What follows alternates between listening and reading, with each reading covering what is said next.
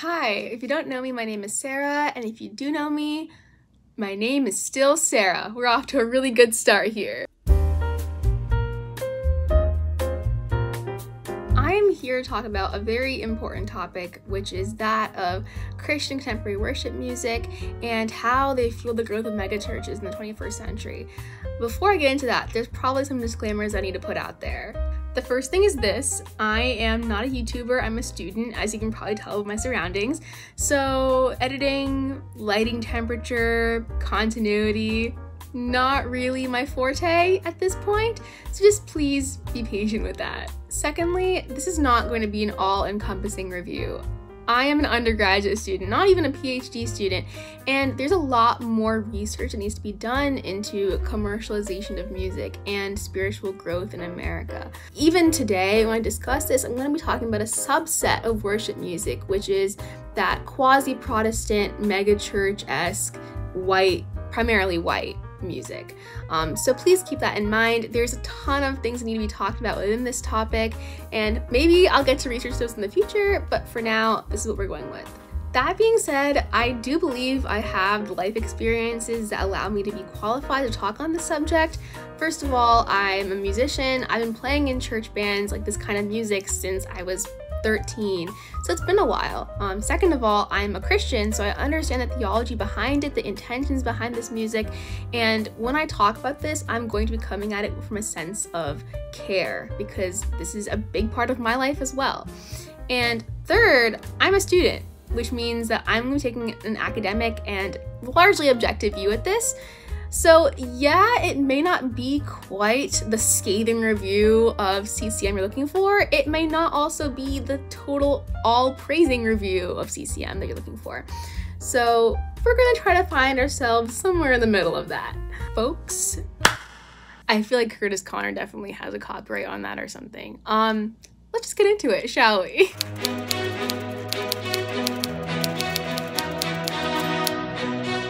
So the first thing we need to define is what Christian contemporary worship music is in the context of this video. John Lindenbaum, in his 2012 study of spiritual music, defines CCM as this: Christian contemporary music, or CCM, is a catch-all term for popular music that features evangelical Christian lyrics. It expresses the evangelical tenets of a personal relationship with Jesus Christ, a duty to spread the gospel, and biblical inerrancy. Eric Rock has a really great video about the different types of Christian music that I'll link in the description, but I'm gonna steal the Venn diagram that he had in his video. What I can tell you right now is we are not gonna be talking about hymns today.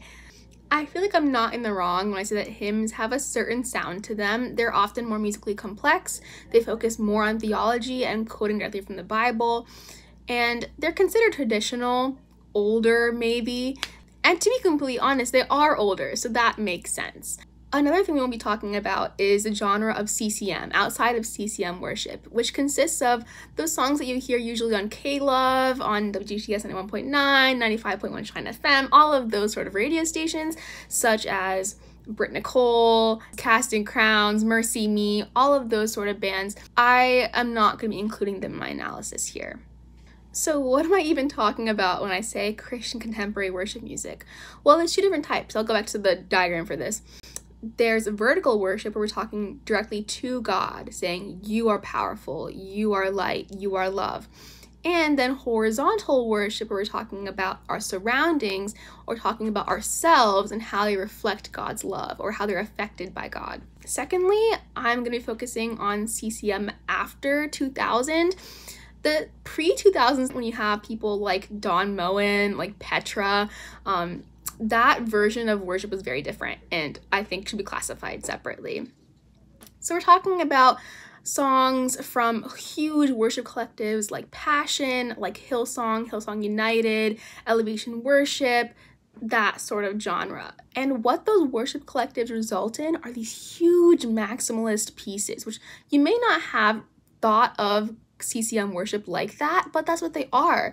They're thousands upon thousands of layered tracks, of pads, of synths, of electric guitars, often multiple drummers with multiple drum sets, things like that, that create these huge pieces that come together to form sort of this ambient, very processed and polished alt rock. That is not a diss, by the way. That has its places and its purposes that we'll talk about later, but that's usually what it ends up sounding like. So let's talk about the churches that actually spawn these huge worship collectives.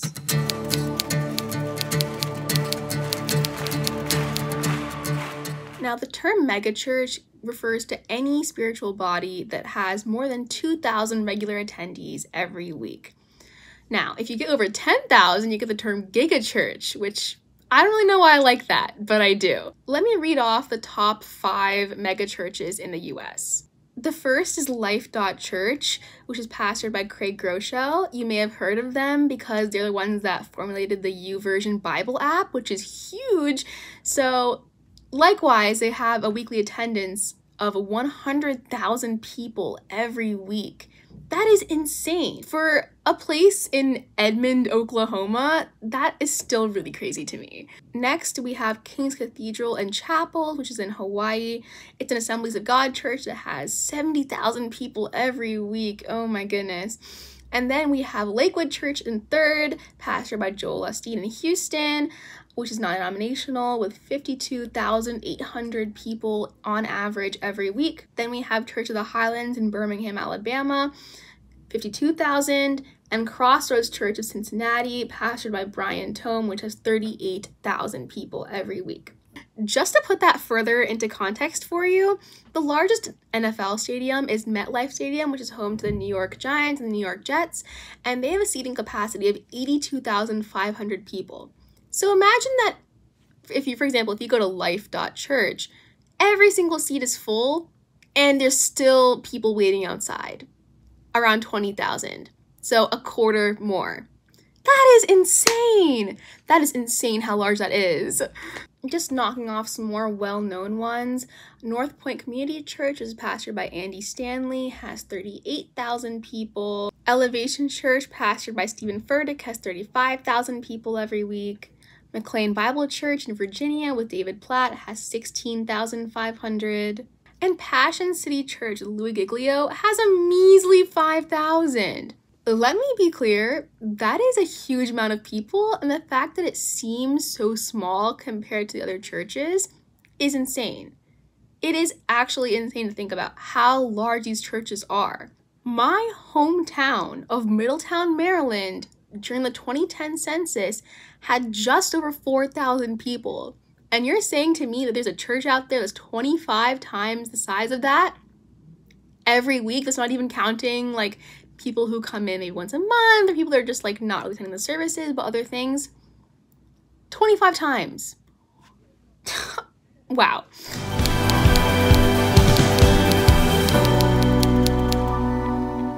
So let's listen to 2 songs that I really believe embody a lot of what the genre is today. The first is Hosanna by Hillsong United, and it came out in 2007, which is a while ago. However, this is really important. This entire album, in fact, was really important to the CCM genre and how it would grow in the future. During this time, Hillsong was just starting to find its sound, and a lot of that came from the fact that it had another campus that was making music called Hillsong London.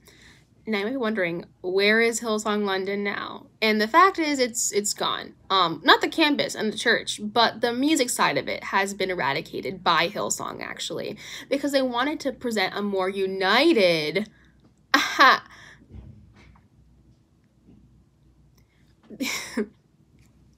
a more united front.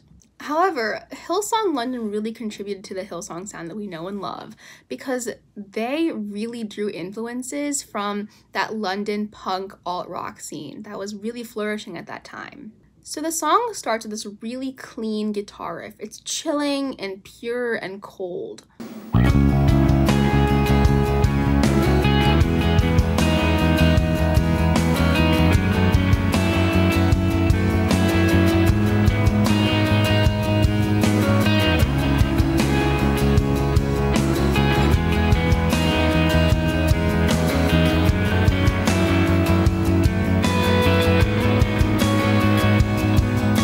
That is one of the most iconic guitar lines, I would say, in Christian contemporary worship music.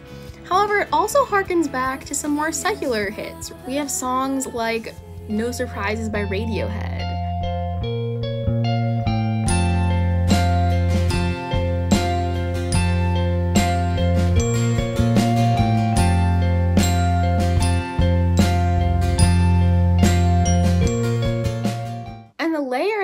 also very reminiscent of some early Coldplay stuff, talking about Yellow Album, A Rush of Blood to the Head era. And it's very interesting because as Coldplay would get more into layering on albums like Viva La Vida or Death and All His Friends, and Milo Xyloto, and Ghost Stories, Hillsong United was doing the same thing on tracks like an Avalanche.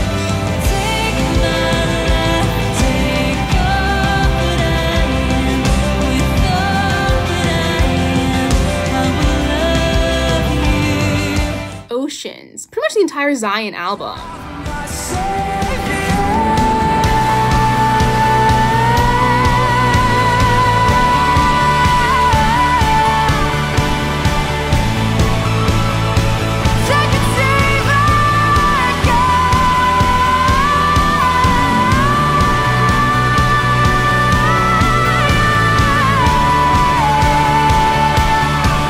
Here Now from Empires.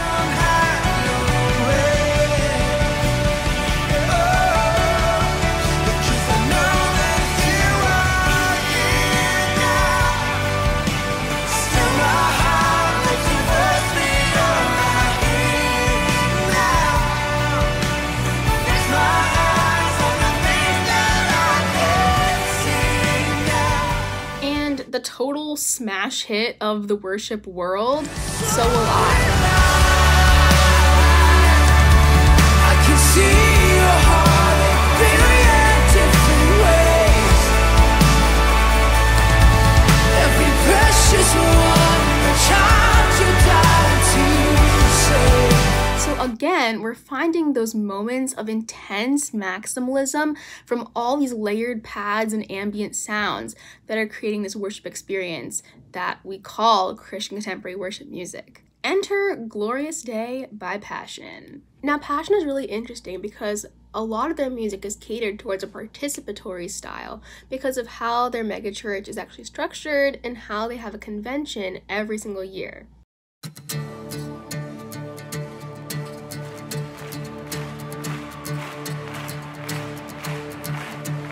I was buried beneath my shame. Who could carry that kind of weight? It was my tomb till I made. I was breathing but not alive. All my failures I tried to hide. It was my tomb, yeah, till I made. You called my name and I ran out of that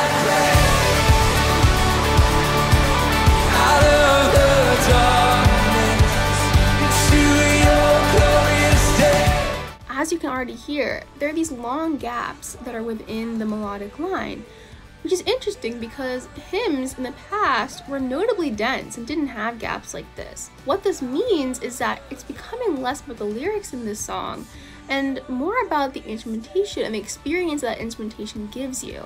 You can also hear those multiple layers of pads and guitars especially here. Even though it starts off with just the acoustic guitar, as soon as the beat drops and we hear that bass and everyone comes in, all those layers stack up. Now, I know I said that I was mostly going to be talking about white-centered CCM worship. However, I'm going to take a little exception to that because Glorious Day has a version pioneered by All Nations Church, which is a historically black church, and they do things a little differently. Let's look at the second verse of that real quick. Now your mercy has saved my soul, and now your freedom is thank you, Lord. I know the old made new. Jesus, when I met you, oh, you called my name, and I ran out of the darkness.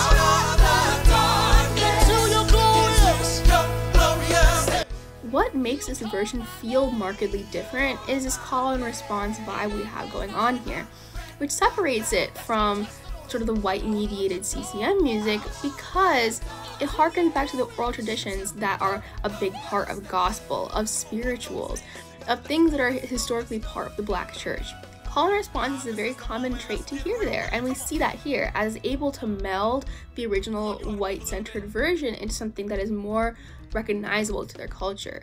Now I want to talk a little more specifically about passion because I think that the way it operates is very important to how Christian contemporary worship music has gone back into smaller churches and fueled the growth of larger megachurches as kids age out. Christian Stanfield did an interview in March 2021 talking about his songwriting process because every single year they put out new songs at their National Passion Conference, which happens usually in Atlanta or sometimes in other places. In reference to one of the songs that he wrote, he says, he wrote it to give these students a song to sing that would lift their eyes up to a God who is all-powerful and can do anything, a song of faith to sing in that moment.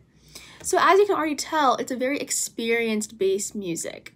So I know we've been talking a lot about sort of the nitty-gritty aspects of the music. However, I think it's also really important to consider the fact that this is not just, hearing music and integrating it into you. It's also about the theology behind it. What are you indoctrinating people with? And also the feeling and the passion, no pun intended, that students have when they come to a conference like this and they want to experience God on a more spiritual level.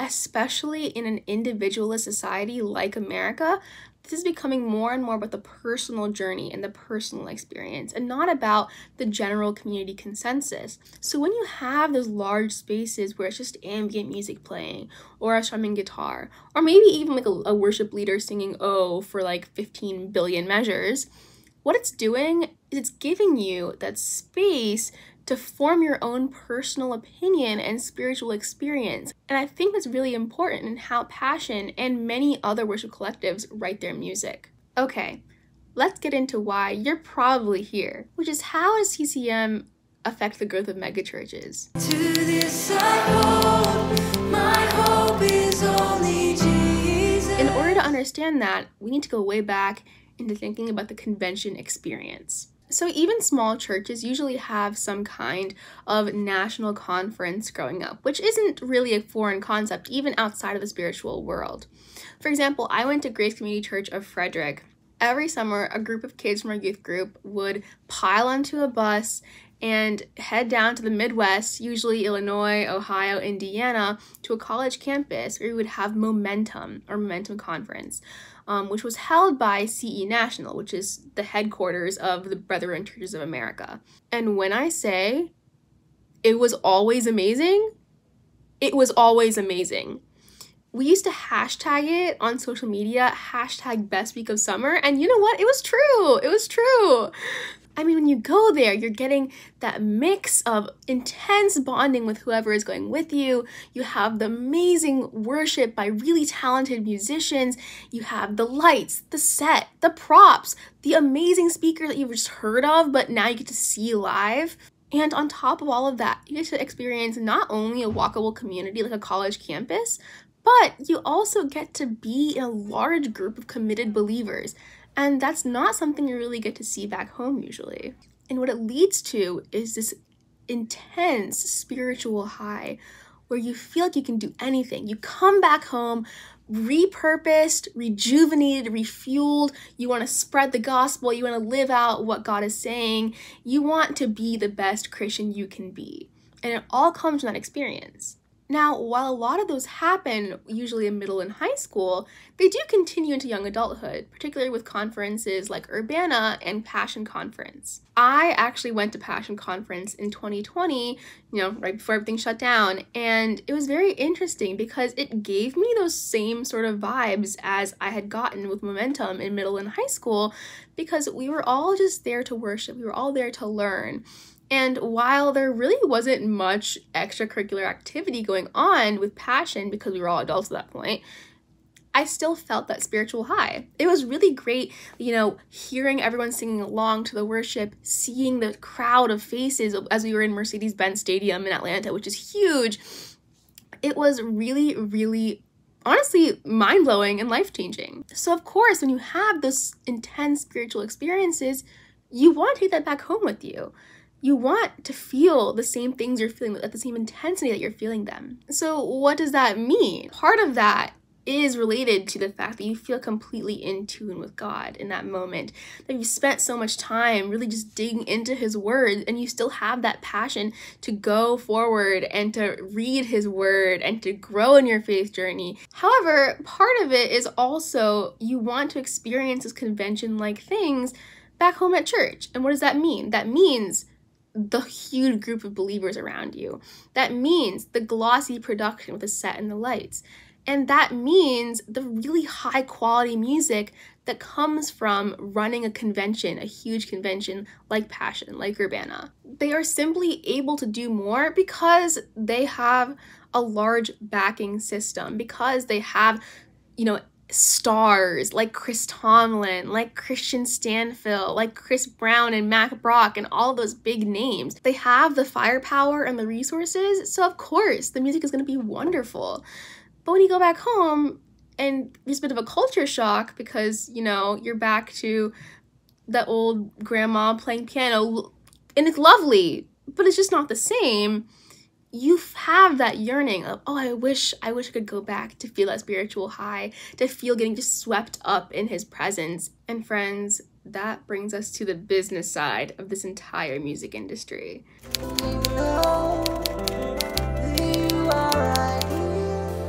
As these large Christian music collectives began to release music that people wanted to come back and play in church, they realized quite quickly that there was a problem. The problem with recording music and selling it and offering it on streaming platforms even means that it's your intellectual property, which means when other churches play it, there becomes the issue of copyright. So to get around that, CCLI was founded in 1988 by Howard Rachinsky, and CCLI stands for Christian Copyright Licensing International. And basically what it did is it created an easy way for musicians and publishers to get money for the music they were making while still keeping it mostly affordable for churches to use. Now, as you can probably tell, CCLI totally changed the game, because now you have churches, smaller churches, that are able to play this music, and kids coming back from conventions who want to hear this music and are engaging more with it.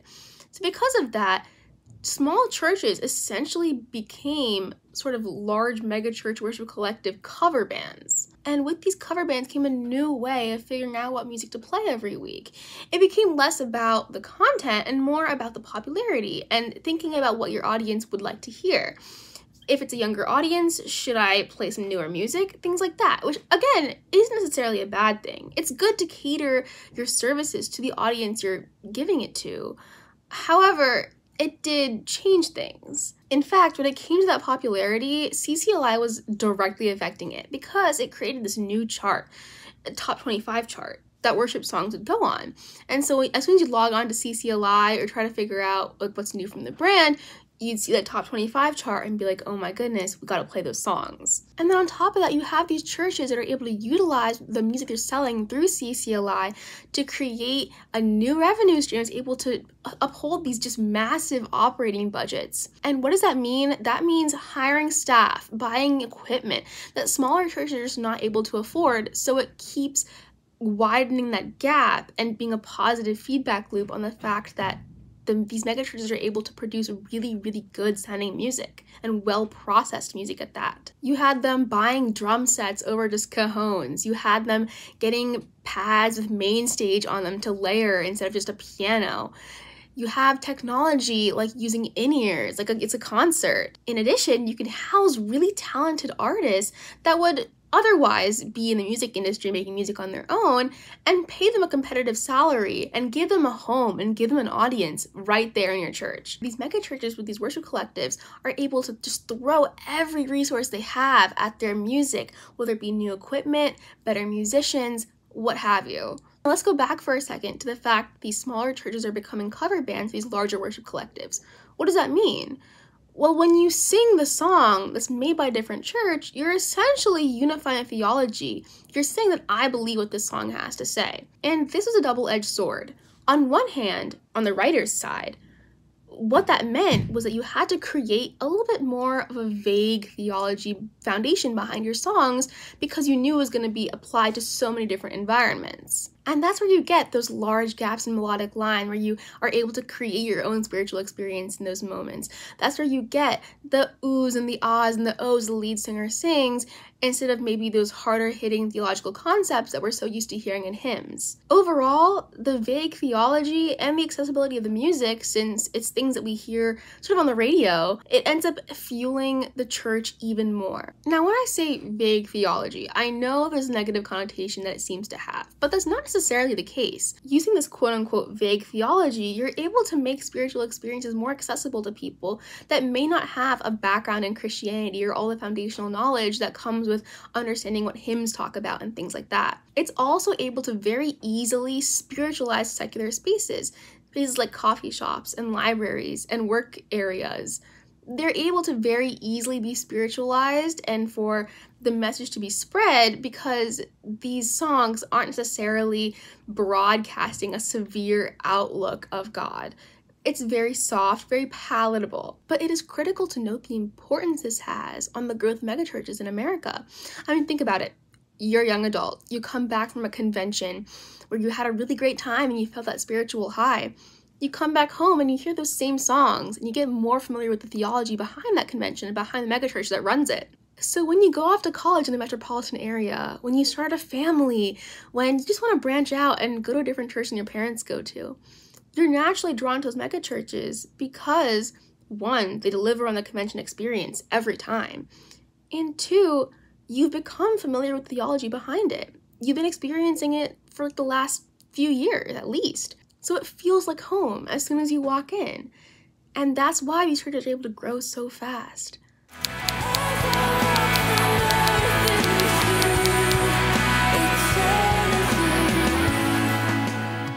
So what have we learned? CCM worship music is a lot more complicated than people give it credit for. I know it may sound like your typical super Coldplayified, over-processed alt-rock. However, there's a lot of layering, a lot that goes into the process, and that makes it harder for smaller churches to replicate. But through things like conventions, like CCLI, you can bring that culture back home, and those small churches essentially become poster boards for why you should join a megachurch later in life. And we see the growth of megachurches in parallel with things like the growth of social media and the growth of streaming platforms. I mean, in 1990, there were 350 registered megachurches in the US. In 2000, it was 600. And then in 2011, just 11 years later, it was 1,600.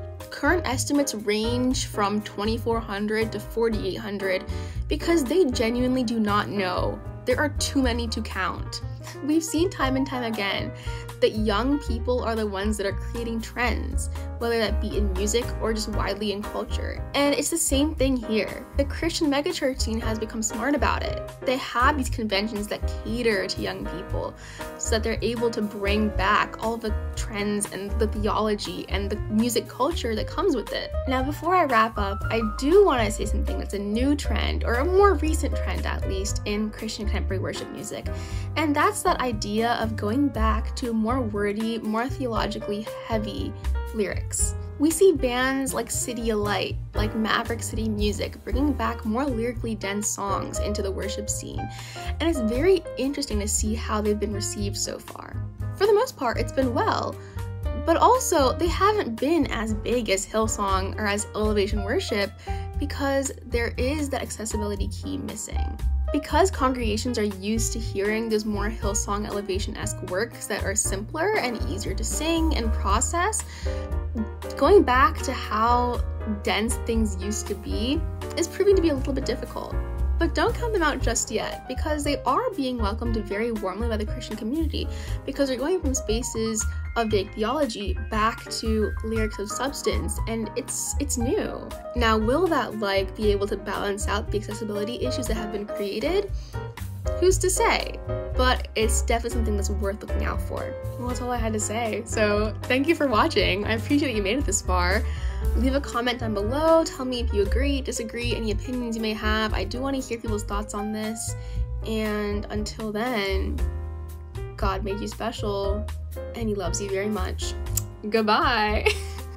I'm really sorry, but I cannot keep silent on this issue any longer. I really hope somebody understands what I'm saying, what I'm going through right now when I say this, but Stephen Furtick looks like the white version of Drake. I'm so